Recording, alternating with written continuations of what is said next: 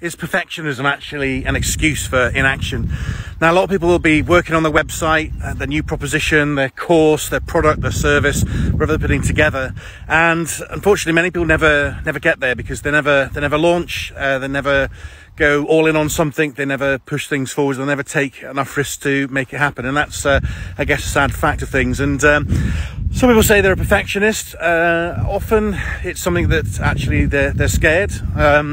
They're scared to put something out there that they worry what are people going to say, is it going to be criticised, and often it's more comfortable to actually just not launch, not put the website out there, not finish things off. And this concept of imperfect action is something that's been taught to me, and something I really believe in, is a way of moving forwards, because in business, particularly in this day and age, digital world, you have to get out there, you have to put yourself forwards, raw, unpolished, often unedited, and people connect with that. And things don't have to be perfect. Your brochure, your website will be constantly evolving, your pricing will change, your proposition, your course, your service, whatever, will develop as well.